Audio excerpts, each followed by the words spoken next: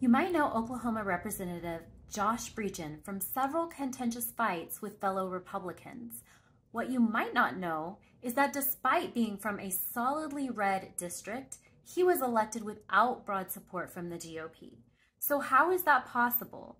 Brecheen won in a runoff election, but in the initial primary, he came in second with only 13.8% of the vote. Brecheen not only got the nomination without a clear majority from his own party, he wasn't even their first choice.